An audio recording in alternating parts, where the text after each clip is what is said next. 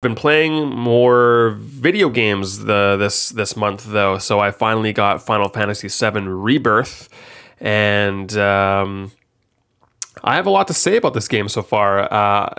The the intro to the game, and I'm not going to spoil anything, but if you don't want any news about it, then I'm really just going to talk about my first impressions because I haven't finished. I'm not even close to finishing it, so this is just my first impressions. But the intro is really underwhelming. So obviously it takes place right after the previous one. If you're not familiar, this is the Final Fantasy VII remake. So 20 years ago, Final Fantasy VII came out. It was a big deal. All this time later in 2024, they are now remaking them for the PS5 and PS4.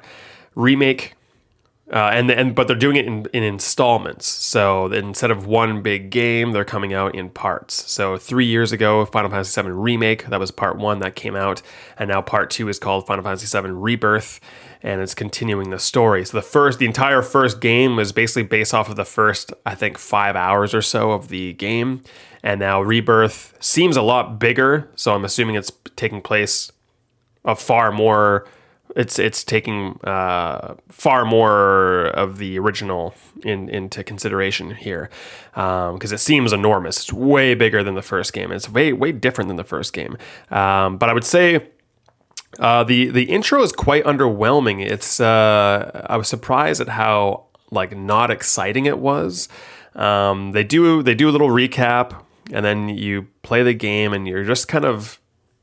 It seems very small stakes and just kind of boring at first. And really the only saving grace at the first little bit is the music. The music's literally the very first song of the game is a classic. That's my biggest, because for context, again, if you don't remember from 3 years ago, the podcast I did where I talked about the first game, I was never a fan of the original. I didn't play the original. I still haven't played the original. I tried to play it, but I was little. It was really my first big RPG, so it was too overwhelming for me, and I just didn't really like it. But I loved the music, and I loved the world and the characters, so I have a strong attachment to the music, and I know what happens, and I know the plot for the most part. The big beats, but so the music in this game being completely redone with orchestral stuff, it sounds awesome, and it's very even emotional for me as someone who didn't play the original one. So the music is great, and it's really what kept me going in the early moments of the game. But very quickly, so you start out in the small village, and very quickly you get out into the open world. And so there was no actual big open world in the first game. It was very small, very linear.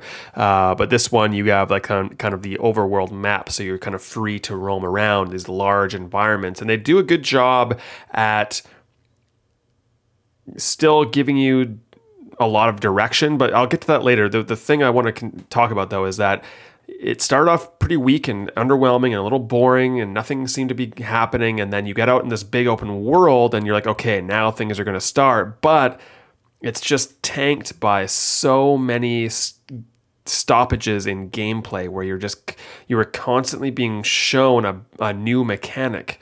There's chocobos, there's racing, there's these special fights. There's 10 different mechanics that are kind of forced on you to teach you them because they're going to pop up for the rest of the game, and they're optional for the most part, but the game really wants to teach you all of these mechanics all at once, and you don't really feel like you're playing the game yet. It feels like there's this really long tutorial part of the game that really just it wasn't like that in the first one. And I was just I was already, it's been 3 years since I played the first one, so I was like, I don't even remember, I'm still trying to remember how to even fight in the game, because I got to remember how the fighting works, the fighting system, the materia, even just plot points of the game. I watched a YouTube recap, and there is a recap in the game as well.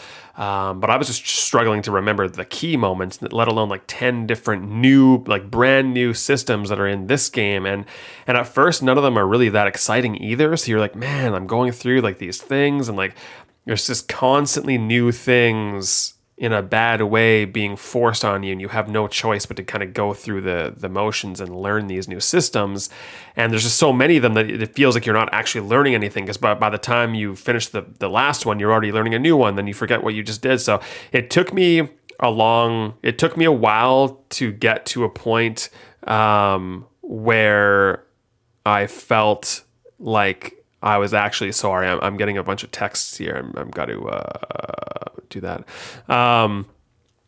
Yeah, it took me a while before I felt like the game even truly began, or that something was even happening that was exciting, because you have to go through this. It's honestly a long period of time before you really get anywhere exciting. However, once you get there, and maybe this is a personal thing, maybe not everyone will find the beginning to be a slog like I did, but once you get to the point where like, okay, you're officially like really free to explore, and you can kind of do your own thing and start doing side quests and go after the main quest, the game returns to being awesome again, just like the first one. And I loved how, especially in the second one in Rebirth, but both games, I love how you're constantly being motivated to keep going through. It's something that I always talk about when I talk about games, where it's like a lot of games, especially indie games, but a lot of games in general, really lack motivation, like minute to minute, beat for beat motivation. Like, why am I doing this? Why should I keep going through this game? Just to keep playing the game more? No, I want something motivating me. And Final Fantasy does a really good job at always being like, hey, keep playing. Like, you just got the story piece. Keep playing. Now you can find out what happens here. Keep playing. You can keep, it's just, it always feels like you're reading a novel. It feels like you're going through a storyline, even though it's been opened up and there's a big open world. It still feels like you've got direction and a purpose for doing stuff. And they do a really good job at pacing out things, so it doesn't really feel like you're doing things over and over again. The gameplay loop works like this, in my opinion. So the gameplay loop is basically you get a large section of the map, and there are some things to find, kind of classic open world things. Like there's towers that you can use, you can like activate to survey and open up, kind of like, in Assassin's Creed, there's things you climb and it allows you to see more of the map kind of thing. So there's towers you can find. There's a chocobo ranch you can find that allows you to fast travel and hop on chocobos and run around. There's these shrines you can find. So there's a lot of these classic open world tropes that you can do. And then there's some side quests you can do. And there is a main quest with story beats, and then usually a boss at some point as well, like a mini boss. And doing this takes quite a bit of time to fully do everything. And I find that so far in the game, the side quests don't really feel optional. They really do feel necessary to be powerful enough to fight the mini bosses. By the time I got to the first mini boss, I lost terribly. And then I went back and did every side quest. There was only like 2 or 3 side quests to do. But I did the side quests, leveled up enough, and the fight was still difficult, but I beat it. So I felt like I had to do those side quests, and I kind of feel that way about everything. Luckily, there's not tons of them. So like even, when that process repeats again, you're not kind of sick and tired. It doesn't feel like a chore at all. Like I said, because the gameplay loop of finding a new part of the map, getting some side quests, the chocobo thing, a new village, because it takes such a long time to complete the loop, by the time you get to the beginning of the loop again, it kind of feels fresh again. So I like the way the gameplay loop works, especially once you get your head wrapped around everything, all the systems, all the different gameplay things. Once I got a hang of everything, I was like, okay, this is pretty cool. I like it. And then, of course, there's always a storyline that's keeping you wanting to keep playing as well. I heard a couple people online saying they didn't like the mini games. I love the mini games. There's like a card game that I usually don't like. I don't usually like little mini games in RPGs, but I love. There's 2 of them that I've been playing so far in the game, and I love them. I'm so addicted to both of them. There's like I won't even talk about them, but yeah, there's really fun mini games. I actually wrote some notes down while playing because I wanted to remember everything here. Yeah, I think the general consensus was, the start was really boring, really bad, but it has eventually returned to, I just love it. Like the first game was great. The second game I think is even better as well.